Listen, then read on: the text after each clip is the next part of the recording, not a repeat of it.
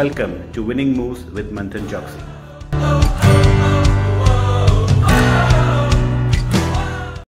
Hello friends, welcome to Winning Moves with Manthan Chokshi.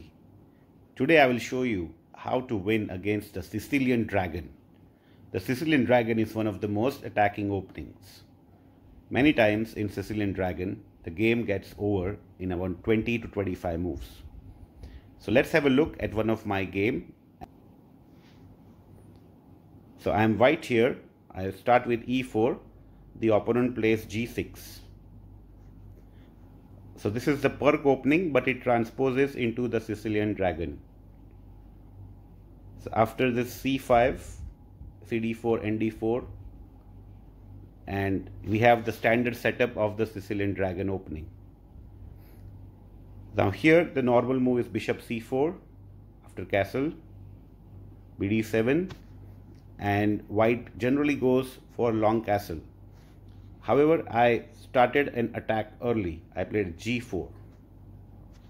Now if rook c8, the standard move, instead of bishop b3, I go bishop e2. a6, I think a6 is not that great move. He should have played knight e5 over here. Now again I'm keeping my king in the center. I'm not castling long, but I'm continuing my attack with h4. This is a very strong attack. The plan is to open the h file and go for a checkmate after the bishop exchange on h6. So he goes knight a5, I continue h5. Knight c4, bishop c4, rook c4. You have to keep the e3 bishop. So bishop into c4 is the correct move. And now after hg, fg, finally I decide to go long castle. After long castle, black plays queen a5. I go knight b3, queen c7, and now the main plan of Sicilian Dragon is to exchange the e3 bishop for the g7 bishop. So I play bishop h6, bishop e6, and here I go all out for the attack. Bishop into bishop, king into bishop, queen h6 check, king g8, and now g5, attacking the defender. If knight goes to d7 or e8, queen h7 is a checkmate. So black has to play knight h5. So this is the position where it's a very instructive attack. Now you sacrifice the rook into h5, exchange sacrifice, and you blast the castle position. Now comes g6. If h into g6, queen into g6, king h8, then you have rook g1, threatening queen g7 checkmate and queen h6 checkmate.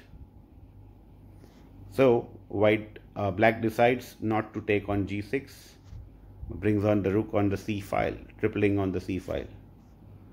And now I play the simple move.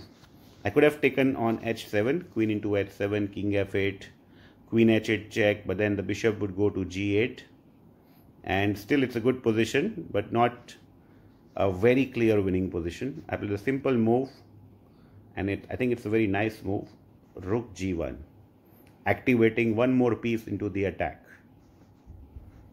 H into g6 is forced, otherwise I was planning to play g into h7 and queen g7 mate. So after h into g6, queen into g6, and if king f8, I play queen into e6, and here there is no defense for rook g8 checkmate. So friends, hope you like this video. This is a classic example on how to crush the Sicilian Dragon with the g4 h5 pawn roller, exchanging the e3 bishop with the g7 bishop, and attacking on the h file. So hope you enjoyed the game, and keep liking the video and subscribe to our channel for many such informative videos. This is Manthan Chokshi signing off. Thank you.